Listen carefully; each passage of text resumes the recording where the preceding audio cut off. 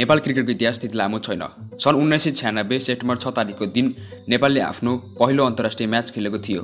Nepali cricket इतिहासमा धेरै हस्तीहरूले महान भूमिका निभाए। ती हस्तीहरूमा पारस खड्का पनि एक हुन्। नेपाल क्रिकेट टिममा धेरै खेलाडी आए, धेरै खेलाडी गए, तर जुन प्रभाव पारस खड्काको छ त्यो बयान गरे साध्य छैन।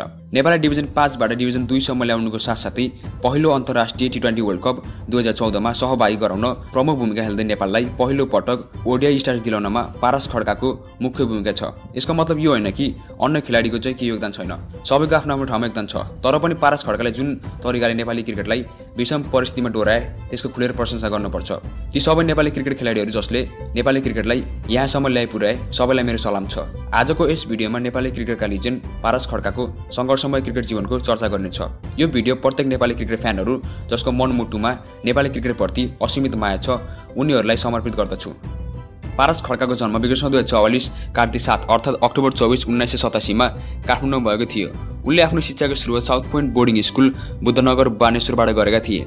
उनी पढाइमा एकदमै ट्यालेन्टेड थिए। पढाइको साथसाथै खेलकुदमा पनि उनको रुचि उत्तिकै थियो। उनी पढ्ने स्कुलका शिक्षकहरू र अन्य साथीहरू पनि खेलकुदमा त्यस्तै इच्छुक थिए। हाम्रो समाजमा बालबच्चालाई खेलकुदमा लाग्न त्यति दिइँदैन, तर पारस खड्काका बुबा आमाले उनलाई कहिले पनि धेरै खेल्छ भनेर गाली गर्नु भएन। उनलाई सधैँ स्वतन्त्रता प्रदान गरिरहनु भयो। उनी फुटबल, बास्केटबल र क्रिकेटमा एकदमै रुचि राख्थे। पानी परेको बेलामा फुटबल खेल्थे, जाडो महिनाको घाममा क्रिकेट अनि NBL च्याम्पियनसिप चलिरहेको बेलामा चाहिँ बास्केटबल खेल्थे। बर्खामा धान काटिसकेपछि बन्ने फाँटहरूमा साथीभाइसँग पैसा उठाएर बल किन्थे र क्रिकेट खेल्न जान्थे। उनले कहिले पनि क्रिकेटलाई आफ्नो करियर बनाउने बारेमा सोचेका थिएनन्। उनी जब 10 क्लासमा थिए त्यति बेला KB Khatri memorial cup cricket प्रतियोगिताको आयोजना भएको थियो। उनको सानैदेखि कीर्तिपुर क्रिकेट मैदानमा गएर क्रिकेट खेल्ने इच्छा थियो। त्यो प्रतियोगिता पनि त्यही कीर्तिपुर मैदानमा हुन लागेको थियो। उनको विद्यालयले पनि त्यस प्रतियोगितामा भाग लियो। पारस खड्कालाई थाहा थिएन कि त्यो प्रतियोगिता काठमाडौँको क्षेत्रीय टिम छान्नको लागि गरिएको थियो। उनको स्कुलबाट उनी सहित अन्य 2 जना छानिए। त्यसपछि उनको क्रिकेट करियर सुरु भयो। पारस खड्काले सन् 2002 डिसेम्बरमा पहिलो पटक अन्डर-15 एसिया कप जुन UAE भएको थियो त्यसमा नेपालको प्रतिनिधित्व गरेका थिए। त्यसको 1 वर्षपछि नेपाली अन्डर-19 टोलीको लागि खेले र 2003 मा युथ एसिया कप जुन पाकिस्तानको कराचीमा भएको थियो त्यहाँ खेले।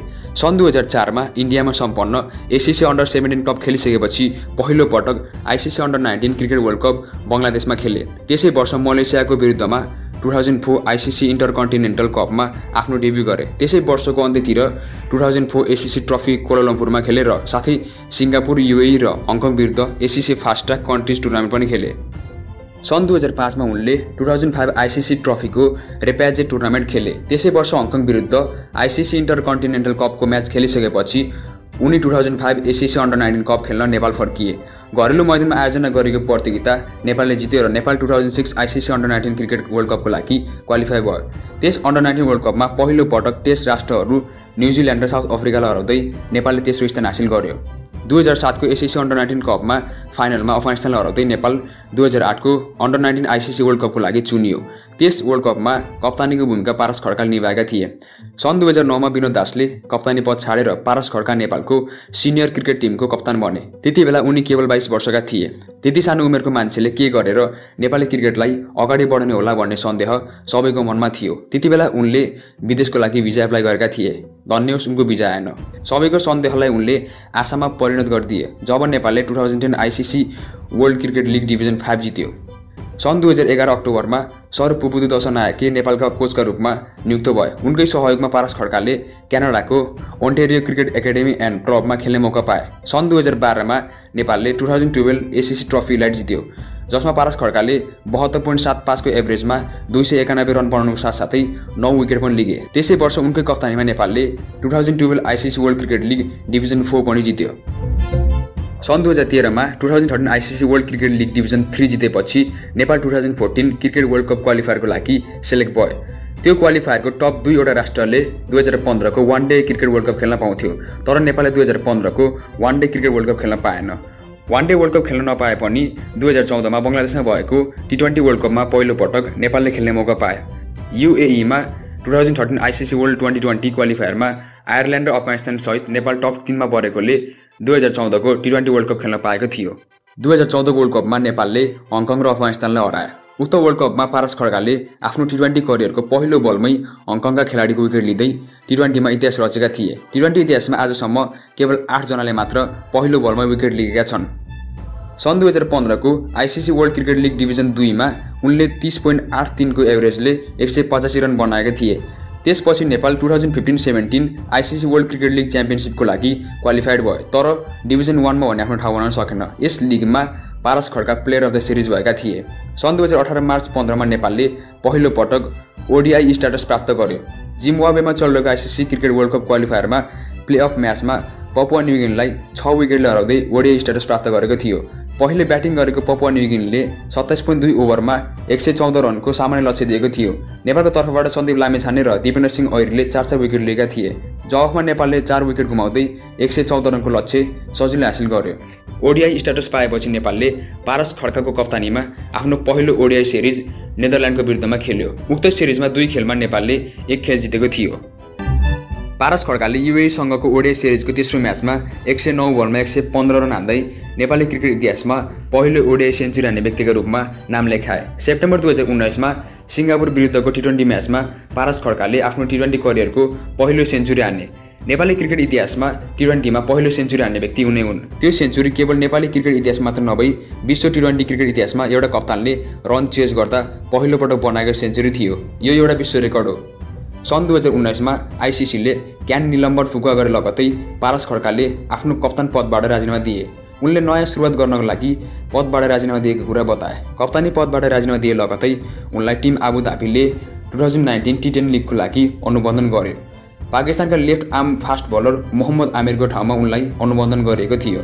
पारस खड्काको कप्तानीमा र सहभागीमा नेपालले धेरै उपाधिहरू जितेको छ। केही यस प्रकार छन्: 2006 अन्डर-19 ICC cricket world cup plate championship, जसमा नेपालले टेस्ट राष्ट्रहरू न्युजिल्यान्ड र साउथ अफ्रिकाले जितेको थियो। 2010 ICC world cricket league division 5, जसमा नेपालले युएसएलाई फाइनल खेलमा हराएको थियो। 2012 एसीसी ट्रफी इलाइट, जसमा नेपालले युएईलाई फाइनल खेलमा हराएको थियो र Paras Khadka player of the series भएका थिए। 2012 ICC world cricket league division 4, जसमा नेपालले फाइनल खेलमा युएसएलाई हराएको थियो। बसन्त Regmi player of the series भएका थिए। 2013 ICC world cricket league division 3, जसमा नेपालले युगान्डालाई हराएको थियो। उनकै कप्तानीमा नेपालले 2014 को टी20 वर्ल्ड कप खेलेको थियो। त्यस्तै 2018 मा पहिलो पटक ओडिआई स्ट्याटस प्राप्त गर्यो। सोच्दा आश्चर्य लाग्छ, तर नेपालले यो उपलब्धि पारस खड्काकै कप्तानीमा प्राप्त गरेको हो। नेपालले 8 वर्षमा डिभिजन 5 बाट ओडिआई स्ट्याटस दिलाउनु सानो कुरा होइन।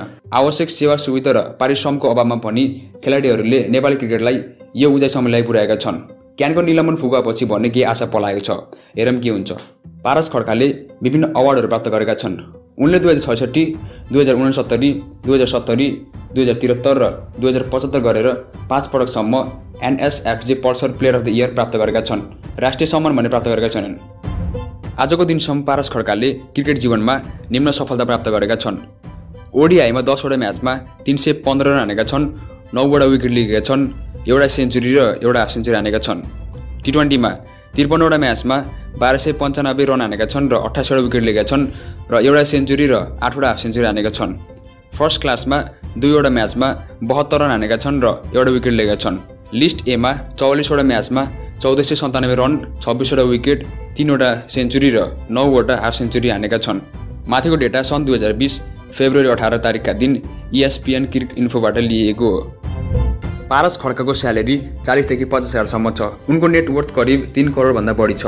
उनी विभिन्न कम्पनीहरूको ब्रान्ड एम्बेसेडर हुन्। यस हिसाबले उनको आम्दानी राम्रै छ, तर जति हुनुपर्ने हो त्यति भने छैन। पारस खड्का नेपालका कपिल देव हुन्। पारस खड्काले चाहेको भए उनी पढाइमा लागेर अन्य क्षेत्रमा जान सक्थे, तर उनले 15 वर्षको उमेरदेखि नेपाली क्रिकेटमा योगदान दिए र दिइरहेका छन्। हामी समस्त फ्यानहरूको लागि पारस खड्काले कप्तानी पदबाट राजीनामा दिनु एकदमै पीडादायी पल थियो। उनले खेल जीवनबाट सन्यास लिएको त कल्पना पनि गर्न सकिन्न। चरम राजनीतिक खेल भनेको क्यानको घिनलाग्दो आर्थिक अनियमितताबाट दिगदार भएर पारस खड्काले राजीनामा दिएको हुन सक्ने कुरा हामीले अनुमान लगाउन सक्छौँ, अथवा उनी नयाँ कुराको सुरुवातको लागि कप्तानीबाट हटेका हुन्। त्यो त केवल उनलाई मात्र थाहा छ। त्यो कीर्तिपुर मैदानमा पारस खड्का आवाज घन्किएको सुन्नुमा नि बेग्लै मजा छ। यो गरिबी र राजनीतिले पिल्सिएको देशलाई केही खुसी प्रदान गर्ने नेपाली क्रिकेट खेलाडीहरू र क्रिकेट खेल प्रेमीहरू जसले प्रत्यक्ष नेपाली क्रिकेटलाई माया गर्छन्, सबैलाई हाम्रो सलाम छ। यो भिडियो अन्त्यसम्म हेरिदिनु भएकोमा हामी आभारी छौँ। यो भिडियो मन परेको छ भने लाइक गर्नुहोस् र यो भिडियो सोसियल मिडियाहरूमा सेयर गर्नुहोला र यदि यहाँ प्रस्तुत गरेका इन्फर्मेसनहरू गलत छन् भने कृपया तल कमेन्ट बक्समा गएर हामीलाई जानकारी गराउन नभुल्नुहोला। धन्यवाद। जय नेपाल।